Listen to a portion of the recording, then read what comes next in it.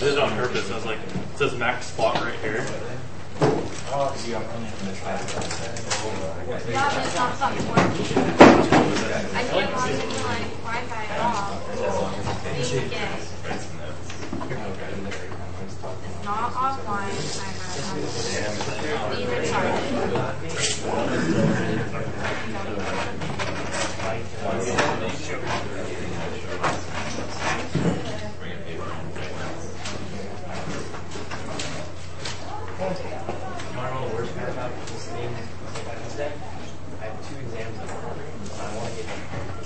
I'm getting ranked tonight. I don't know about you, but I think the entire building is on the same router right now. And it's dead.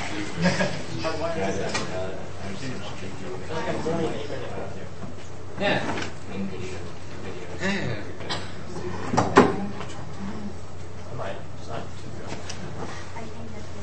So a little bit. How's that going to work out, bro? Did you get Bowser? Hey, did you get the... Yeah, right. The travel one. Why wouldn't you? Because I have Wi-Fi. I didn't bring I got it. Because I have Wi-Fi. It's called Well, CPU. I Oh, it's like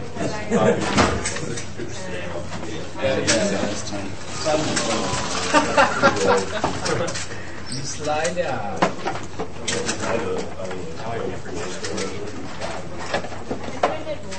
Yeah.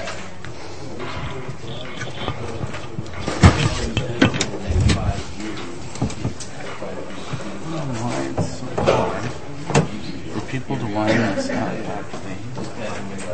I don't know why it's so hard for people to line this up. Because they don't wind it up and it gets stepped on.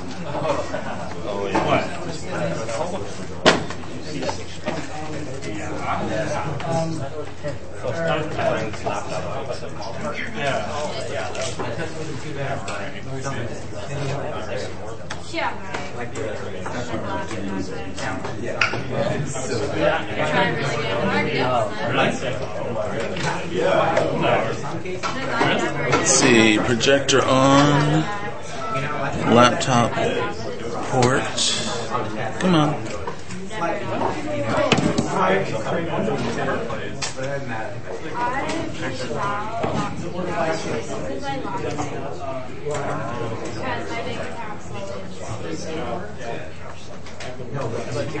See, I don't know.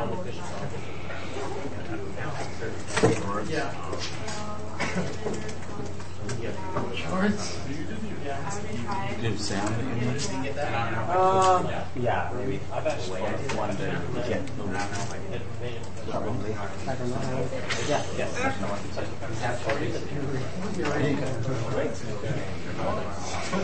Do you need network? Not right now. If something doesn't work, I think it's working. Yeah.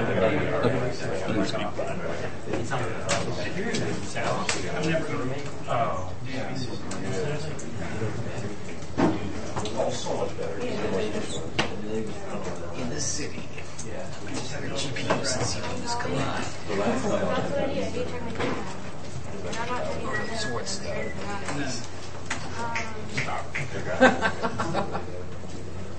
I wanted. I didn't know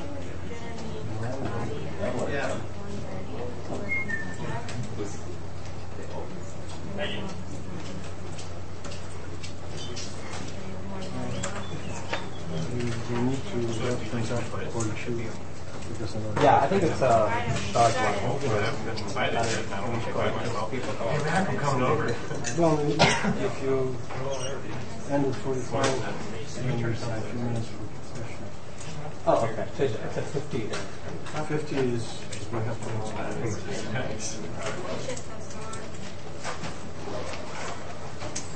Well, good morning, ladies and gentlemen. Coffee and donuts? Sorry, not this time. Next week we'll have John King, one of my former students who runs his own business in Petaluma, and in fact is looking to hire some of you to be assisted men or assisted men for his business. We'll find out about that. next week. Today I have the pleasure of introducing you to Dr. Gummaraju from Advanced Micro Devices, and he will try to persuade you to switch to GPUs. Probably not.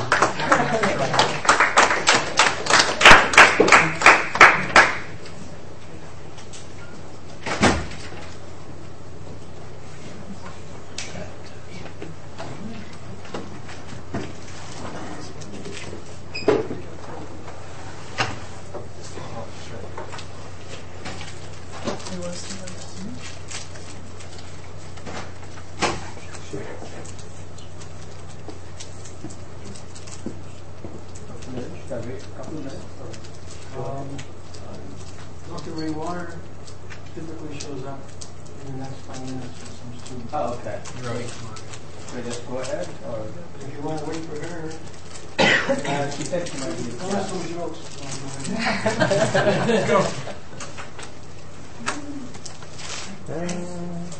I've got a question.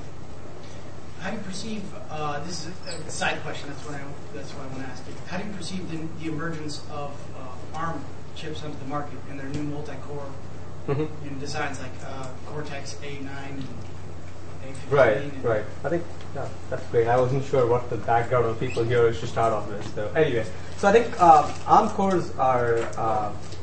I think they play a very interesting role because they have like really simple cores. Yeah. So that's why they consume really low power. So I think when it comes to mobile devices, they're probably going to have a big say in the marketplace.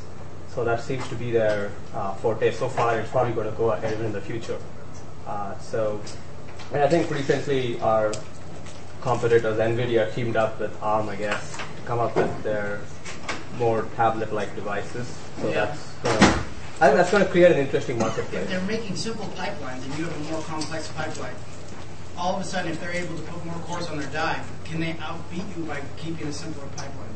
So actually, the whole thing comes down to what kind of applications you want to run. But if you want to run simple applications, maybe word processing or just browsing and stuff like that, then if you have more cores, you basically can run more number of these in parallel. Like you run more browsers in parallel, more tabs in the browser in parallel, and it works great. But when you talk about any kind of application that probably need performance, like if you want to do a simple example is GCC. If you want to compile your program using GCC or something, you want to do your development on that.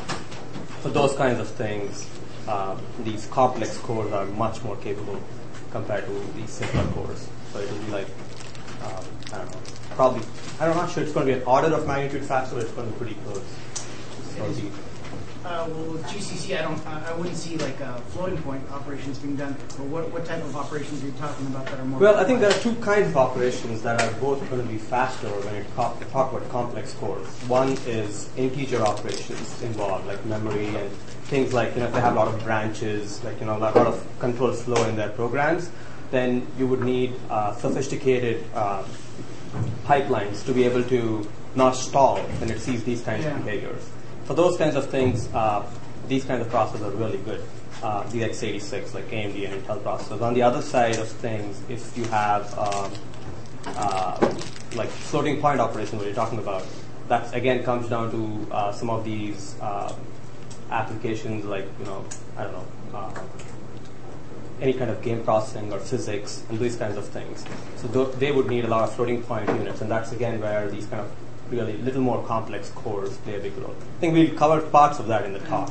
So I'm sorry, one more follow-up. It doesn't matter. Is that okay? Have you ever heard of Hera VM, where it takes heterogeneous cores and with directives in the Java code, it actually can just-in-time compile per core for heterogeneous cores?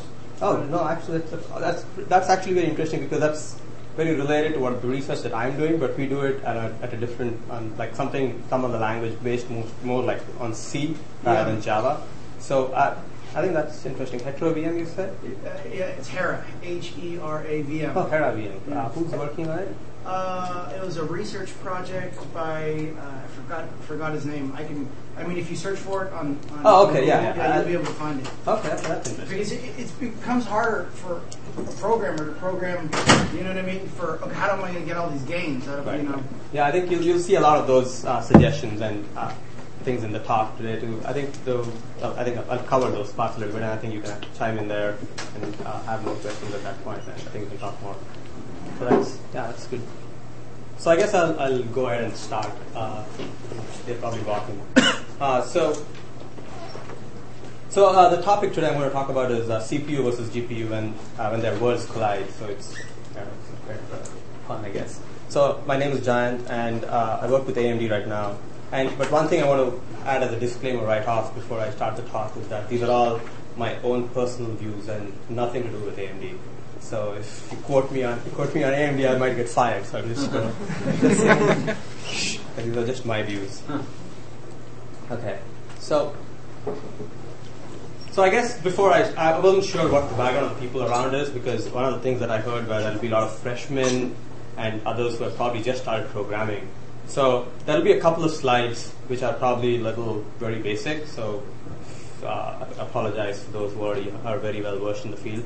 But anyway, so what are CPUs and GPUs? So CPUs are essentially central processing units. So basically when you write a program and they get decomposed into instructions at some point, like add and subtract and so on, that finally execute on your computers, the brain that actually carries out all these instructions on your computer, whether it's a laptop or desktop or whatever it is essentially what your CPU is all about. So examples of some of the manufacturers of CPUs are AMD, Intel, and so on. I'm sure you've heard these names before. And on the other side, there are these graphics processing units. So what are graphics processing units? These are basically just a specialized processor.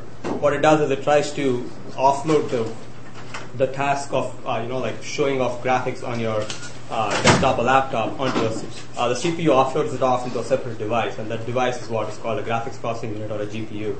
Some of the examples of GPUs are AMD, again, has a GPU. It's called, ATI used to be the GPU, and AMD acquired this company, so it's officially, when I refer to ATI somewhere in the talk, it's going to be AMD GPU. And NVIDIA is one more example. Intel has a lot of graphics processors as well. So with this in mind, so what are the main goals of this talk? So I think I mainly wanted to give you guys a flavor of how the CPU and GPU things are evolving in the industry, and show you what are the interesting trends that have happened before and what's going to happen probably in the next few years, so that you can start thinking about this area a little more. And then one of the interesting things which he brought it up out here in terms of programming them is the next big challenge for a lot of these types of devices. So I'm just going to touch upon them, and then I guess you guys should go and read up more if you are interested in that. And then the hope is that at the end of the day, I'll get you more excited about this whole area of computing, so that you can take it up in your grad school or job or whatever it is that you go for next. So the outline is I'm just going to talk about the evolution of CPUs over the past few years. It's going to be a brief one. Don't doze off. Then the next one is GPU, and then how GPU and CPU are kind of converging, and then what are the interesting challenges and opportunities in this area moving forward. So I guess anyone here has taken architecture class at any point knows these like simple pipelines. How many of you are familiar with pipelines? Oh, okay, great, sizable number of you. So it's like a fetch, decode, execute, memory write back is like a typical one that you study in school, which is essentially like when you break down your program, we talked about it in instructions, like an add, for example. You need to fetch this instruction from memory and execute, decode it, and then execute it, and then the results are written back to memory, and so on. So these are the different stages of a typical execution of a pipeline. So for brevity, I'm just going to put it as F, T, E, and W out here as these different stages. So you probably have studied about these pipelining effects, where the idea of breaking it down into stages is that you can actually, at the end of the day, while you're fetching one instruction, you can be decoding the other instruction in parallel out here. So if it's a 5-stage pipeline, at the end of the day, you probably have like like these 5 stages happening in parallel for different instructions. Like you have an add going in parallel with a subtract, with a memory instruction like a load and so on. So this is like a high-level picture of what you guys have probably studied in school. So when you look at it in the real world, it comes out to be something more like this. So this is like one of the modern CPUs from AMD. It's a Volume 4. So actually there's this fetch stage out here. Then there is this decode stage. Then these are the execute stages, which are like the floating point execution and integer execution units. And then there is this memory stage where you potentially write it back to the D cache and so on. And then there's this write back phase pretty much encompassed out there. So just to give you a feel, this is what you'll probably see in the industry. And there is a lot of these complicated units, but the basic principles are extremely simple and same. So this would give you a good feel for what you should do like if you're in the industry. There are a lot of other units here like branch prediction and so on, which I won't touch upon in this talk. So they're all just remember that it's a pretty complicated piece of software when you talk about these AMD CPUs and Intel CPUs and so on. So this is like kind of the early evolution of the CPU curve. So what happened was that most of the complexity went into how to make these cores faster and faster every generation. So there are 2 things that probably many things that led to these things, but I'll just talk about 2 important aspects of it. One is that it became noticed that every generation these cores got more and more complicated. So these fetch, decode, execute, memory, write back stage that you saw was probably the very initial pipelines that kind of came out. With time, they became more and more complicated, and now in these chips, they have all these, as you saw in the previous slide, you have branch predictors, you have multiple stages happening in parallel and whatnot. So that's one trend that has happened. The second one is out here in this figure that I've shown in terms of frequencies. You don't need to know the exact numbers, but I guess it gives you a rough picture out here. Both AMD and Intel, the wars were mainly between these 2 big companies, where to see who could produce a faster chip in terms of higher clock frequency. So basically, you must have heard of like 2 gigahertz processor versus 2.5 or 3 gigahertz processor and so on. The idea was that you take the same application, and if you run it on a processor that has higher clock frequency, hopefully it will run much faster because it's kind of chugging on these instructions at a much faster rate. So over a period of time, so as you can see, around until 2005, that was kind of 2004, 2005, that was the trend where they were trying to increase the processing speed. So you've heard of probably even 3 gigahertz and 3.5 gigahertz processors that kind of came out. So the main problem that happened with this was that along with the frequency, the power went up quite drastically in all these systems. And so if you actually continue down this path of increasing the frequency, one thing they realized was it would lead to something like this, which is probably what you don't want to happen. So that's the time that people decided, okay, fine, it's now important to now stop these wars and talk about more at the granularity of what people want. Like if people want to run multiple applications at the same time, they don't care about whether each application is running fast. They probably care about whether these applications are running in parallel very well and so on. So that's what led to this, I would call it one of the fundamental transformations of the whole CPU world, which is where you came up with these, like, instead of having just one core out here, actually there are like 2 cores sitting next to each other on the same chip. So then, so in 2006, around that it came out, and then in 2008 you had 4, 9, about 6, 2010 about 8, and what next? So I think this is a question mark, I think which we'll probably talk about a little bit later, but it's not related exactly to CPUs. But so this has been the general trend of evolution of single core to multi-core processors on the CPU side. So with this, let's just hit upon what on the GPU side how things are playing out. So on the GPU side, over the last 20 to 30 years, if you look at it, it was simple like wireframe rendering kind of processors that were just doing some kind of wireframe rendering, and then with time they started having these like shading, depth buffering, and vertex lighting, and so on. So I'm not sure if it's very clear, but if you see in this figure, you can actually see its shadow, and then some parts are more have more light than the other parts, and so on. So it's basically these kinds of effects were added in this time frame. And then you can see in the next phase that was more like these textures. You can actually see these objects with textures. Here it's pretty plain. Here they have textures. And then this is where is an interesting phase that started coming out, in that until now, there were these specific units on this GPU, on the graphics processors, which was actually doing these respective jobs of doing the vertex processing and pixel processing and so on. But at this point in time, they started having these things where they could actually program them to actually do any kind of shading. So it transformed from a fixed function unit, as we call it, into a more programmable processor at this stage. And moving forward, so this whole GPU, instead of viewing it as a purely graphics machine, it started being viewed as a parallel computing machine. So that's one of the big transformations that happened in 2000. So this is again a simple architecture of the GPU core. I'm not going to go into details anything out here. I just want to mention couple of quick things here. That here, as you can see, the pipeline kind of out here, like get the input, do some rasterization, and produce the output, and so on, is a typical a graphics pipeline where you have to render something on your screen.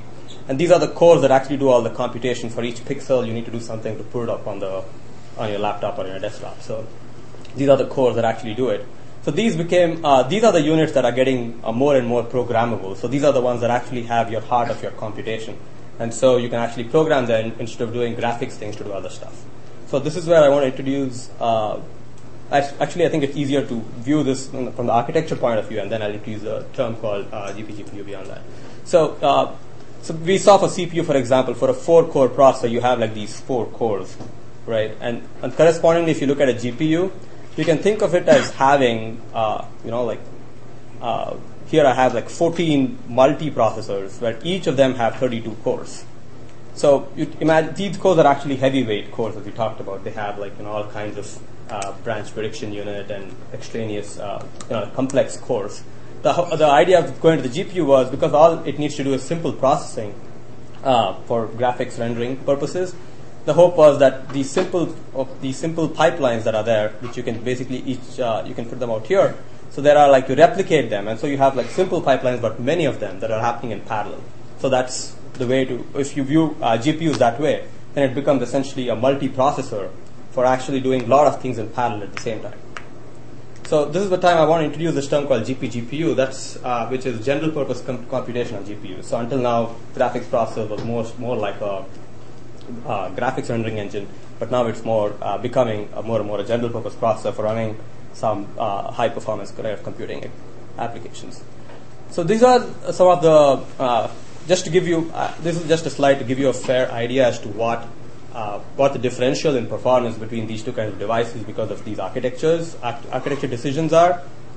So on the y-axis here you see flops, which is number of floating point instructions that are performed per second, and this is for different years. This has been the growth. As you can see, the GPU around 2007 was about 300 something gigaflops, whereas CPUs correspondingly was about 50 gigaflops. If you look at the numbers right now, it's actually GPUs are over teraflops right now. It's like 2 teraflop chips you can easily get. Whereas CPUs, because of their multi-core, it's actually going slightly higher as well, and you'll probably see a little more extension out here. There's one more aspect of the CPU I didn't talk about, which I don't want to get into too much, but it's like the CPUs also have this other specialized unit called SSC units. I don't know if you're familiar with it.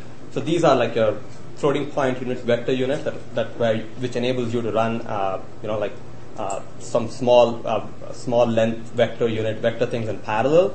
So that width out there is basically increasing. So you're basically putting more and more functional units within a core as well.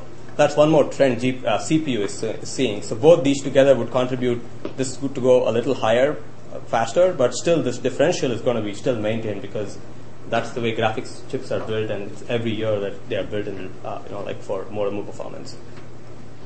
So I think this is the time I'd like to show, if possible,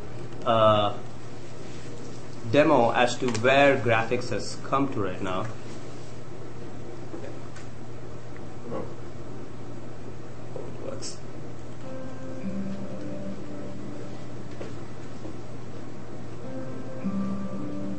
So this is just showing the details as to which the graphics can actually render right now. Is that real-time rendering?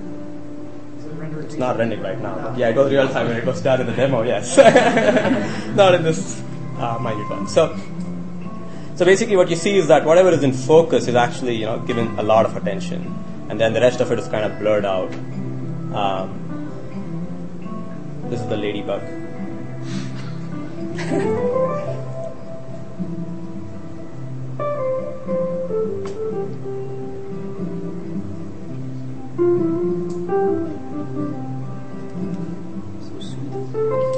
Yeah, so I think this is kind of area where they're trying to do this. It's called depth of field, where depending on the depth, they want to have showcase different aspects of it. So this is one more active area of work on the graphics side.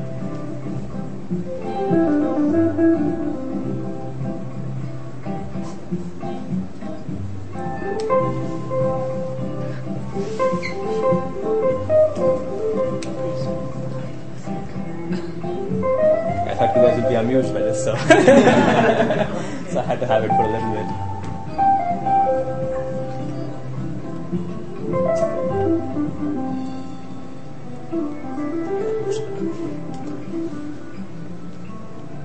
Yeah, the lighting differences are amazing, as you can see out here. I think that one of the hardest parts to actually do it right is the hair, because it's like moves everywhere. So here they have just a couple of them out here.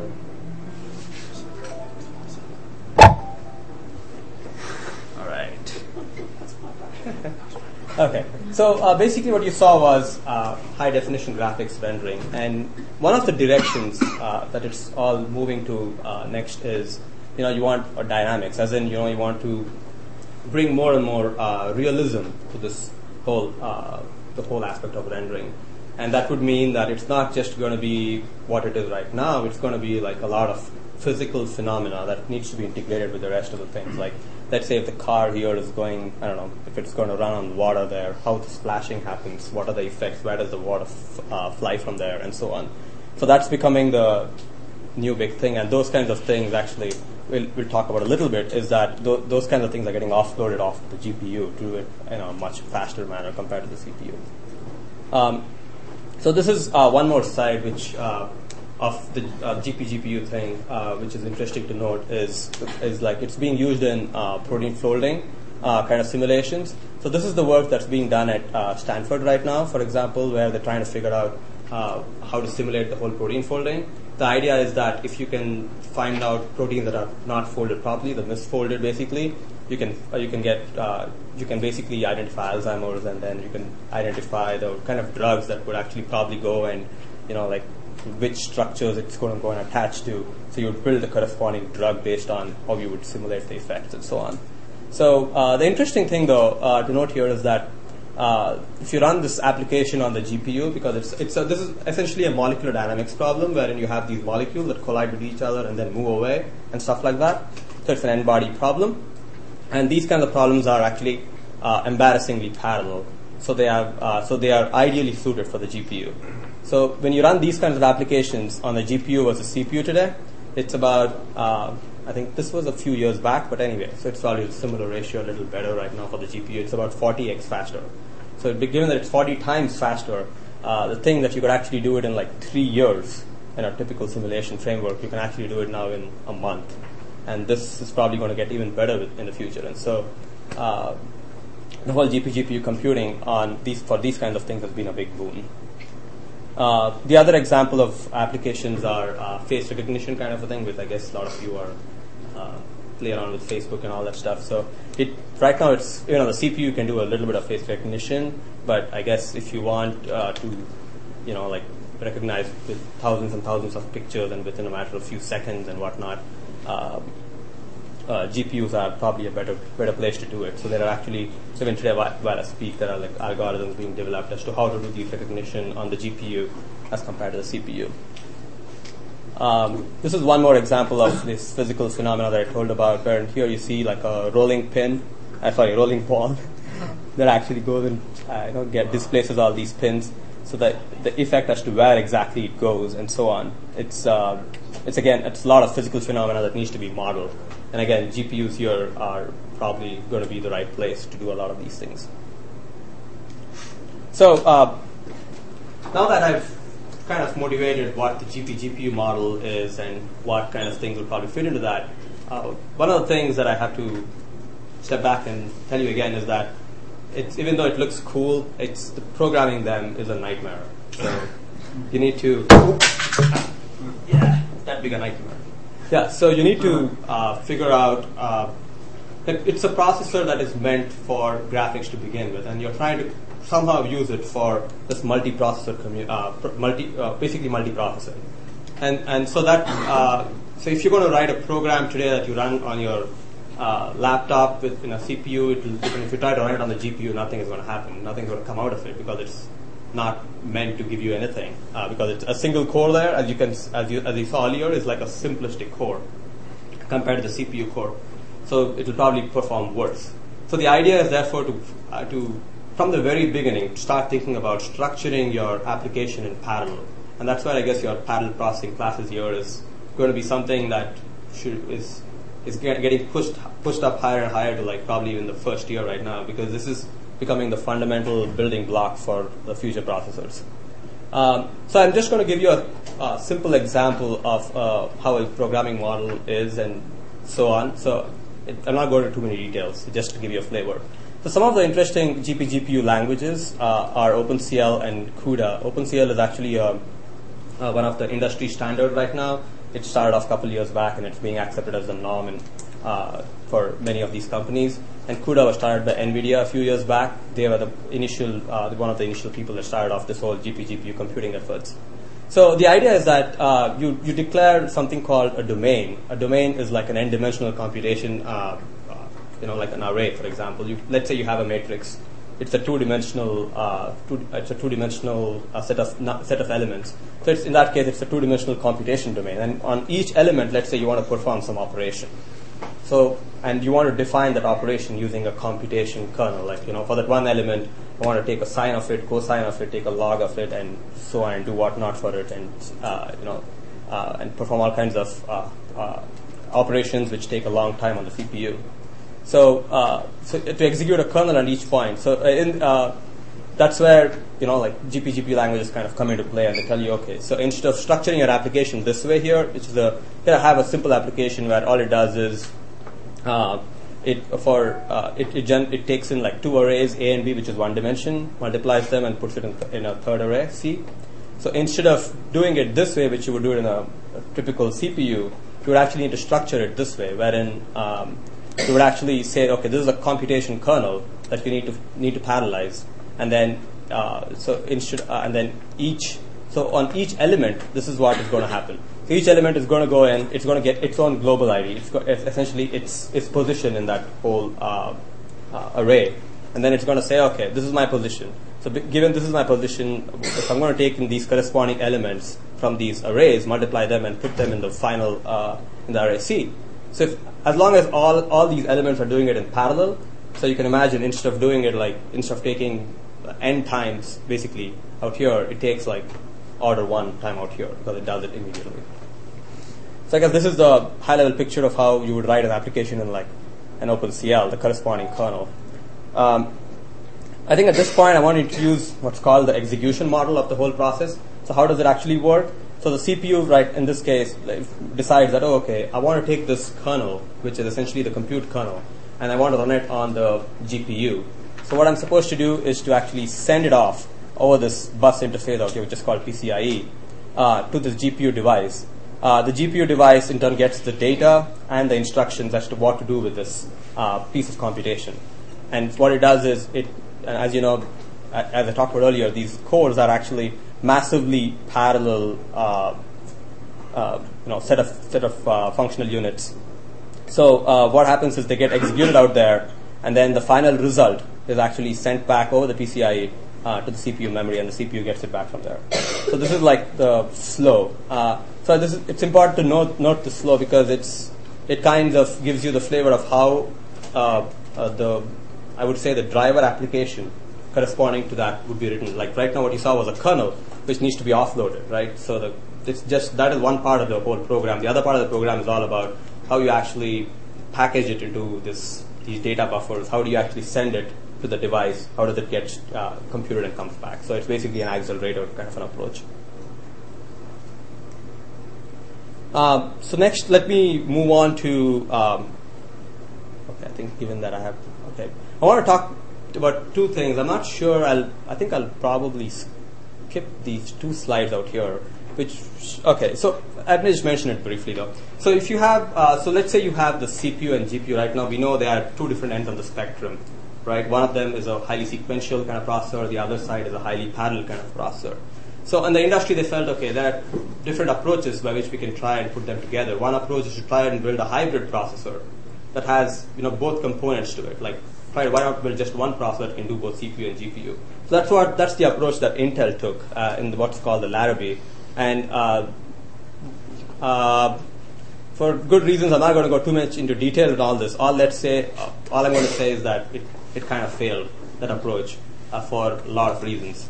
One of the main things was that along with the benefits that it came with being able to do both at the same time, it also came with all the drawbacks, so to speak, of these two approaches. So I don't want to diss Intel out here, so I just want to move on to something which is a little more interesting as to.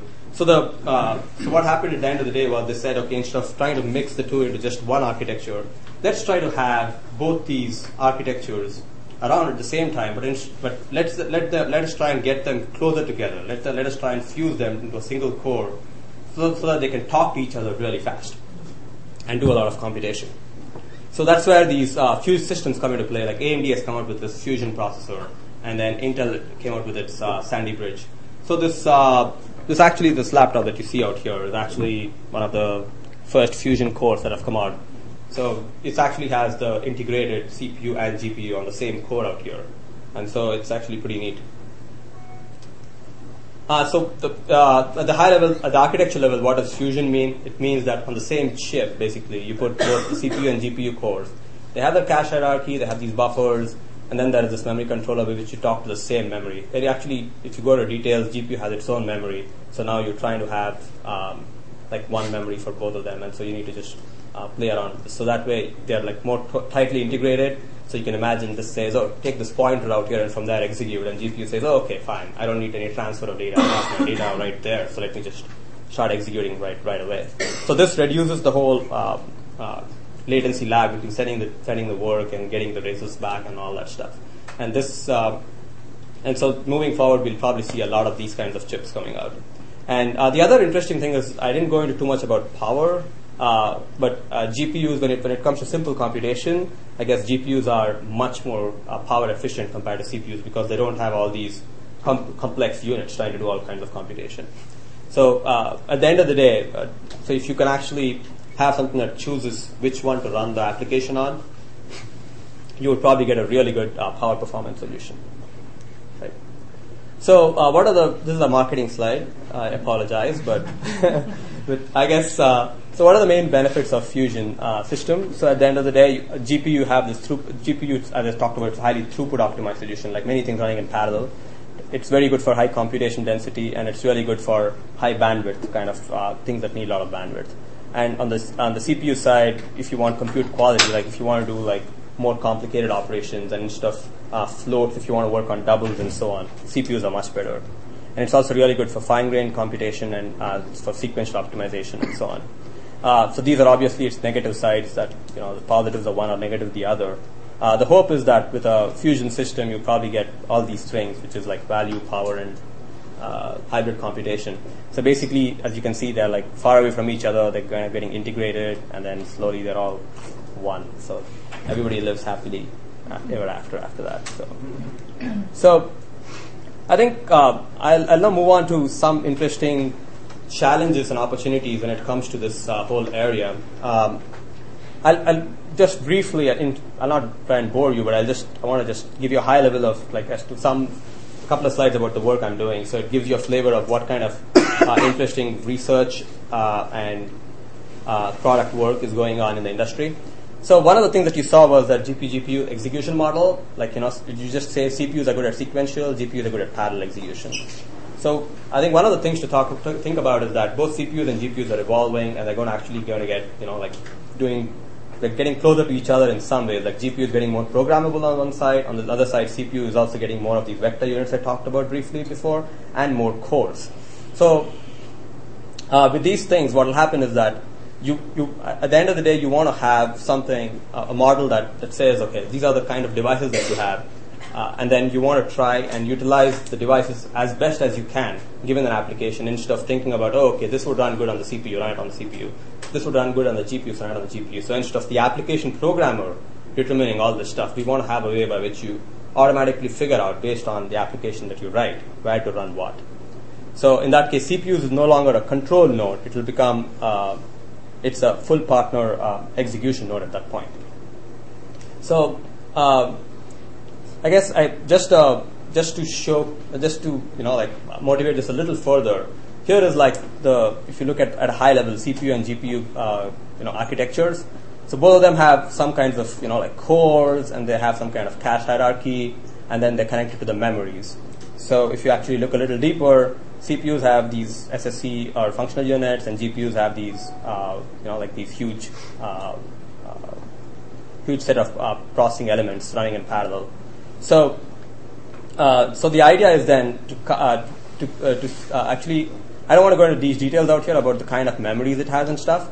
So we came up with a way by which you can actually map all these memories and whatnot of the GPU on, somehow there's a kind of correspondence. This local memory maps to the cache out here. These private memories map to the register file, and so on.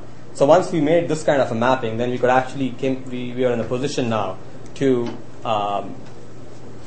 actually solve this kind of a problem. Basically, the idea is you have these physics simulations, image processing, and other applications that you saw earlier, and then you have these heterogeneous systems that have CPUs and GPUs. I think this goes back to Hera VM that you were talking about.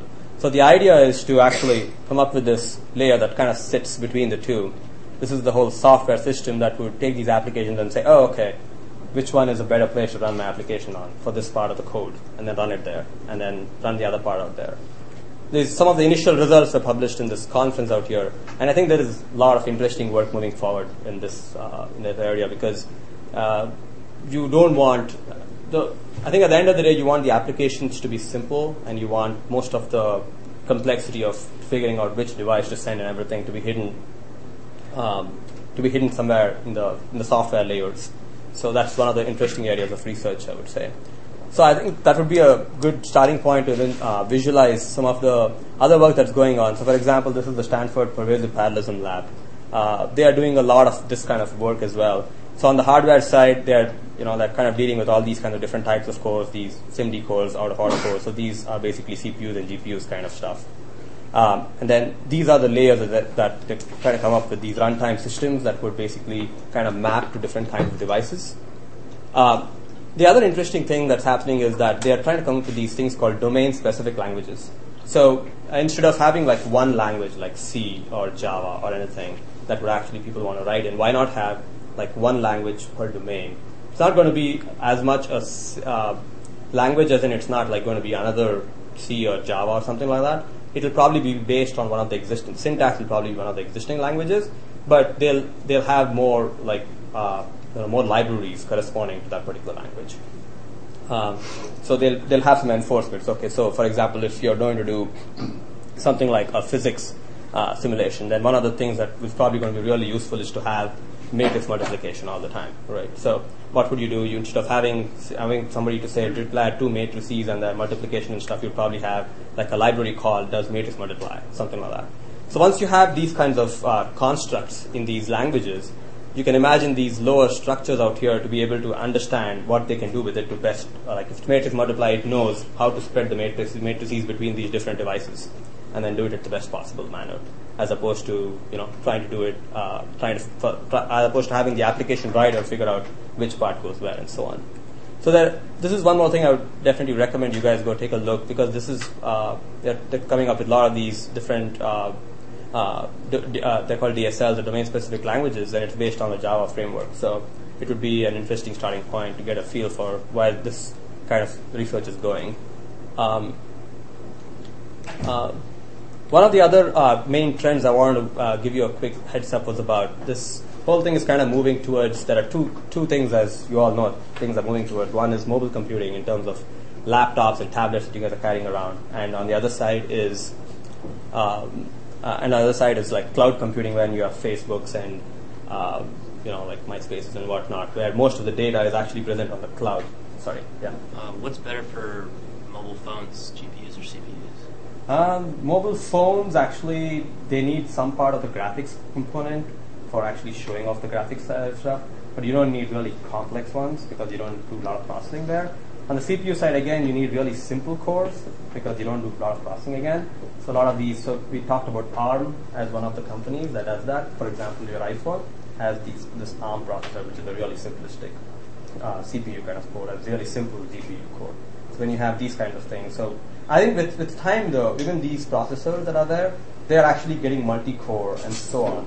So the hope is that I think that I'm going to touch upon this out here too, is that this whole notion of thin clients, right? You want to have your client, which is essentially what you hold in your hand, as thin as possible, so that you don't have to, because it doesn't have to drain too much power and whatnot. You want to keep it as, you want to have it as much battery life. That's what you kind of target.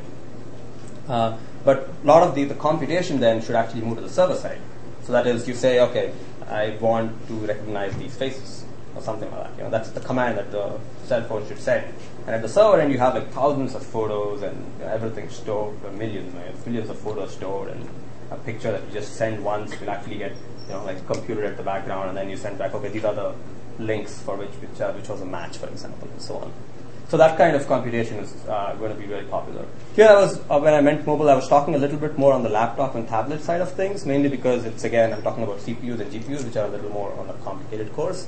So on the server side, you would have these kinds of specialized, like these fusion cores, or you would have CPU and GPU cores that are actually going to bring a lot of these computations. And on the front end, though, you'll have these low power devices that we talked about. In the case of cloud companies, like this is one more major trend in terms of like there is this Facebook and others have so much amount of data. And you have the other examples are like there are so many websites, and there is so much amount of sensitive data, like your traffic signals and whatnot. You have the sensor information. So huge amounts of data. You want to find ways to optimally get the right, get the right amount of data from these different, to access the right data, to analyze it, and come up with all kinds of stuff. So again, this is all happening at the back end, basically.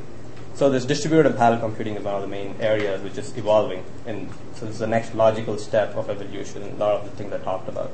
So I think I'll just end this talk with saying a few things. One is that the CPUs and GPUs, their worlds are colliding, and note that they're actually pretty complementary to each other, so kind of putting them together makes it a really interesting chip to play with when you want to do a lot of fine-grained communication between them and whatnot. The major problem is going to be on the programming side. So I think one of the software people, when this first came out, they said, "Oh, all the hardware people are doing is kind of screwing us more and more every year." So this is pretty much one of the important reasons why you need to think more about what programming models to use and how to actually kind of do it in the best possible way. And yes, software is going to be one of the major focus, especially when you guys graduate and so on. And this move towards mobile and cloud is obvious, and everybody needs to, I guess, cater their products both in terms of where they want to do research in and where they want to have companies do their products in these spaces. And it's a very dynamic field, and there are a lot of interesting problems to solve. It's a very systems area, so I would highly encourage you to take a look at it and spend more time trying to do research on that. Thank you.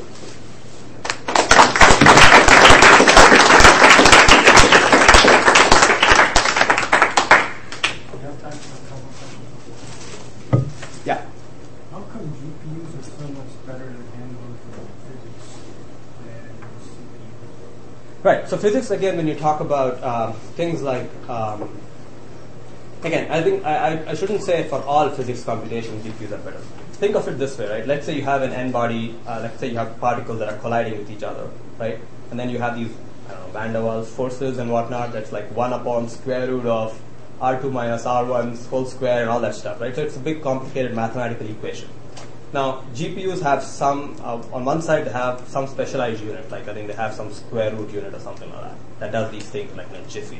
And then the other side of thing is that they have so many, and if you have like if the number of particles you have is like on the order of millions that are colliding with each other, you have these so many units that are out there, which can each kind of process like 2 at a time. And that way, on the CPU, on the other hand, there are just like 4 cores that can try to do something. On GPUs, there are like hundreds or thousands of cores that can actually try and do this very fast. So both these things kind of make it a really good option. But on the other hand, like there could be some physics computations which have which are really complicated, which are like if something happens, then do this. If something else happens, then do that. Then if you tell the GPU to do it, it's going to be like, okay, I give up. I'm going to be slower than the CPU. So it all comes down to the type of application, and that's why I think this whole middle layer of software I'm talking about is so important, because in that case you could look at the application a little bit and say, oh, okay, this is probably a better fit for the CPU, not for the GPU. So why not just run it on the CPU, and so on. So yeah. Is AMD's graphics division still in Canada, or?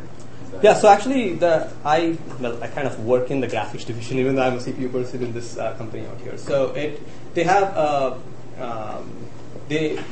in Toronto is one of their centers. The next big center, well, actually this is the main center, I would say, because this is where all the execs are. So the Sunnyvale center. So it has a lot of graphics people there. Okay. Yeah, and they are constantly hiring. So. Okay. Yeah. What are the performance increases do you see by adding more cache to the chip? And as the wires that get longer and longer, is there some type of physical, limit that there's not going to be an ability to add more cache to a chip, and then, now you're going to have to go out of the processor? So it's two parts. You know what I mean? Like how much performance are you going to get if you're going to be able to take that slow RAM and put it on the die and make these operations faster, grabbing. Right. So on one side, I think you're talking about the increasing cache size, like L2 and L3. Is that what you're talking about? Yeah, exactly. Right. So I think the whole idea of caching is twofold, right? One is that you want to stop it from going outside the chip as much as possible, try to capture a lot of these things. And the main places where you can capture things are where the applications have a lot of locality, whether in terms of spatial or temporal locality. So now the benefit of adding caches comes down to the type of application at the end of the day that you run. So if you're going to run applications that are just like streaming in and streaming out, like you want to have like a big video that streams in, you do something to it and you just write it out. There's no like reuse of any kind. So caching is just like you might as well just have some buffers that just as long as they have enough buffer space to hold on this, well, you can send it back. That's good enough. So the cache size then may not matter as much. But on the other hand, if you're going to do some kind of graphs applications and so on, which where you're going to have these like vertices that you're going to reuse for the next computation and so on, then these caches play a very big role. And so definitely the cache sizes, that's why, especially for running on your CPUs, you'll continue to see probably some increase. Like you already have like 2 MB, 4 MB caches, I guess, on the L2 side. So that's going to continue. Last question. So do you guys have anything like that competes with NVIDIA's like Tesla? Because I was at supercomputing and it seemed like they were more on the supercomputing side. Oh yeah. So I think one of the things that's Tesla is the workstation chip, I guess, from their side. Right. So there is there is an emphasis on that workstation side that's going on right now at AMD as well. So you'll probably see more of it. I think conventionally, if you look at the processors themselves, I think I don't know, I don't want to sound biased, but at least, apparently every year one company produces chips that are much faster than the others. And so, so like 2 years back it was NVIDIA, last year it was AMD did that, and this year who knows. Right. So given that is the case, so that's only one part of the whole solution. The tougher problem is to do with software for these. And so NVIDIA has a head start in terms of its CUDA that it started off with. And so that's why in the server market, so it's very important for like AMD to compete very well to first of all make OpenCL, which is what it has adopted to be used more, and first of all, and secondly make these chips and target towards that. Yeah.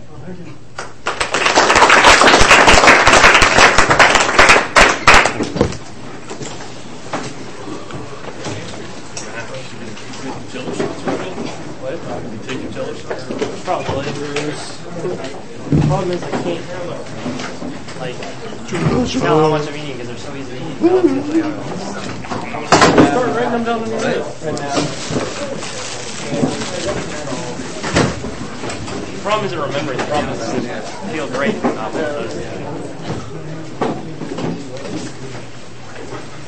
Yeah, because in the future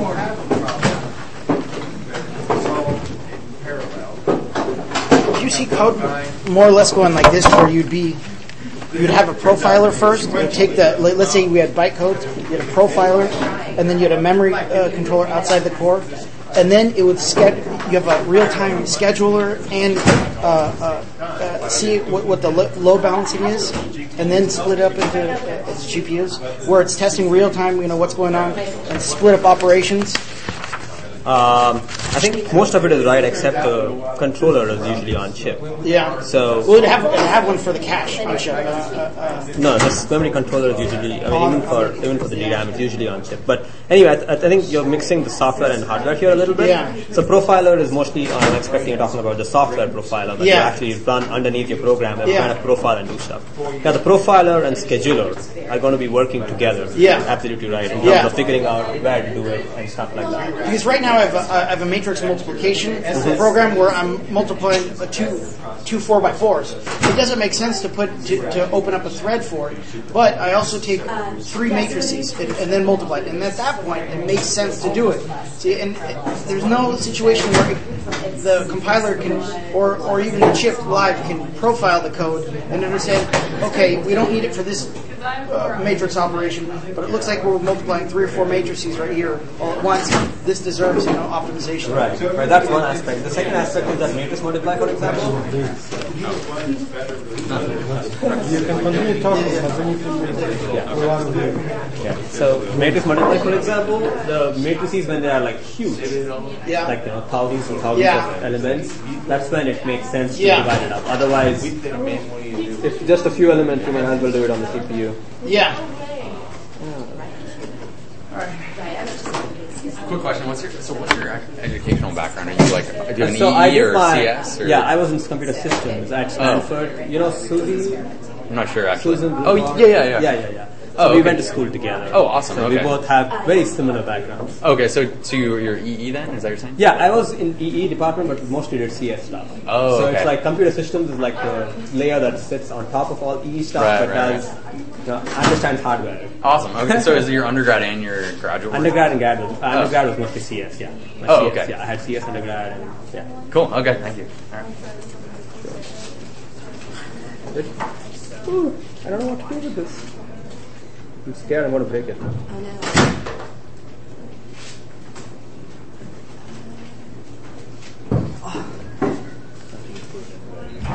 Oh, because it's busted. Yeah. There we go. That was scary. Yeah. How are you feeling? I've got the death cough, but other than that, better. I'll have to.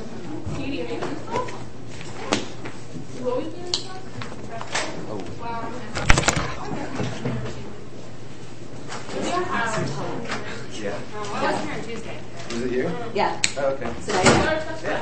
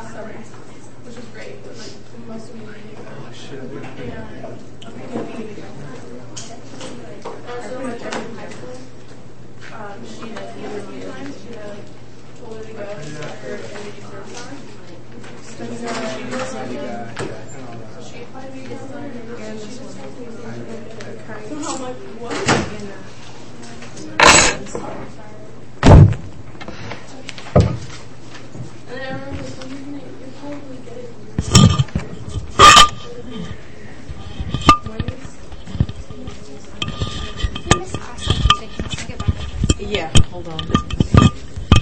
Get this stuff out of the way.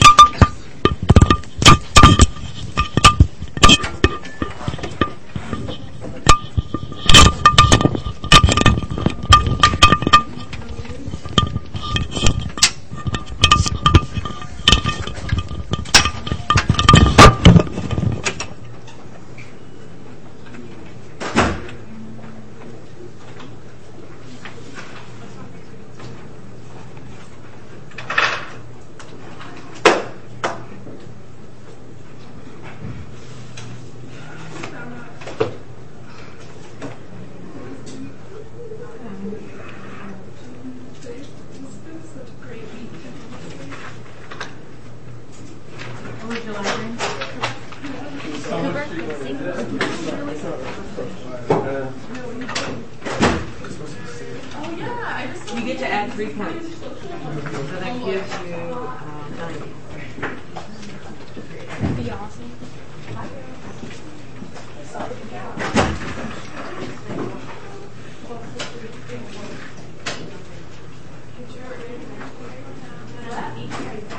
You get to add 3 points. I haven't seen them. 3 points. Yeah, maybe. Add 3 points.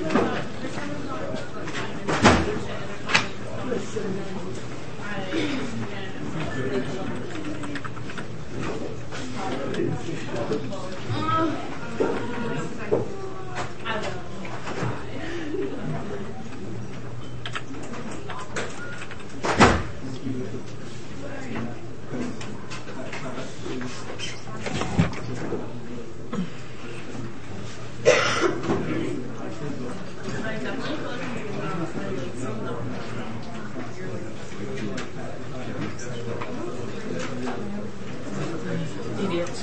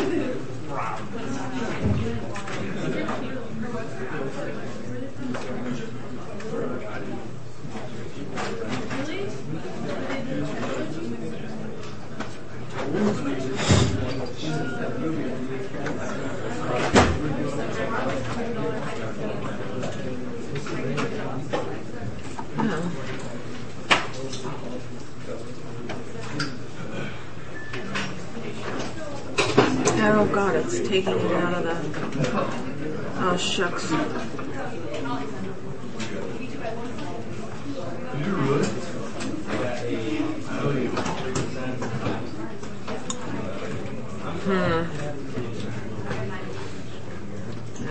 Okie dokie.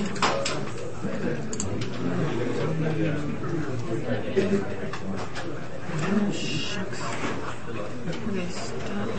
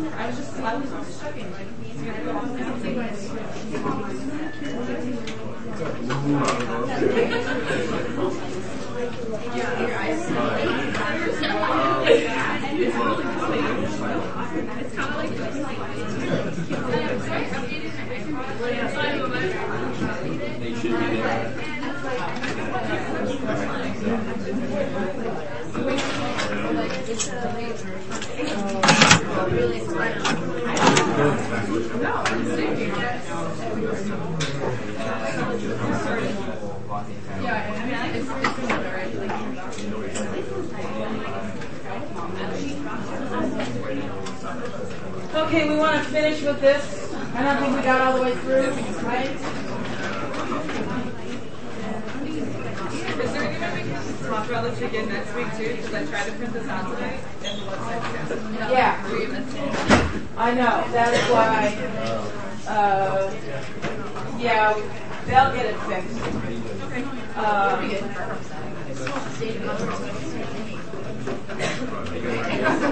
But not in time.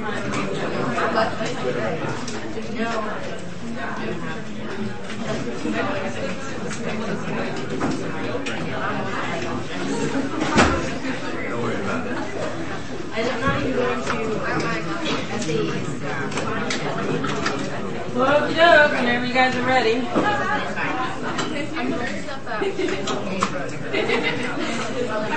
How far did we get? We talked about all of them. We talked about. Did we get through the averages? No, not everything else we got.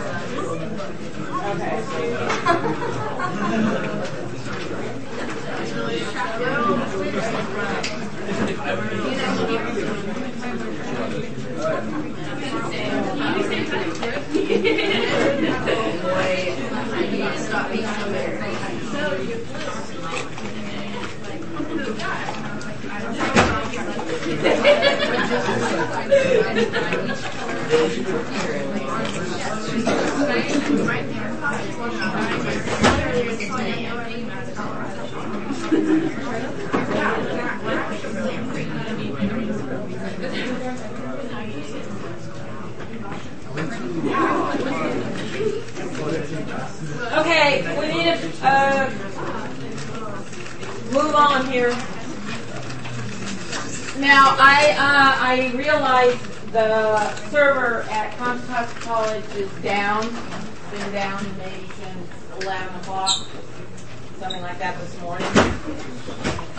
So if you try to just print it out before coming to class, you didn't get this. But they'll get it fixed and it'll be up and running. The other thing I did once you get to log on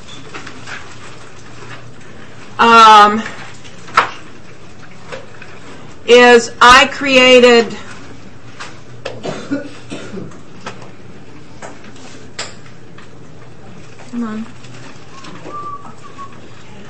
I created this blank one so you could sort of practice.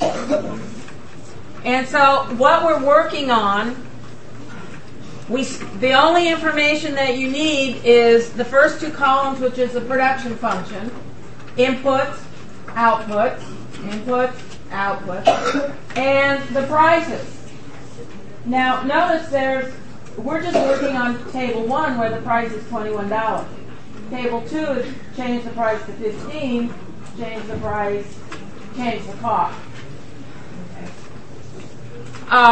So you can practice with this, fill it out. Those of you, the other thing I've done that you'll be able to get to online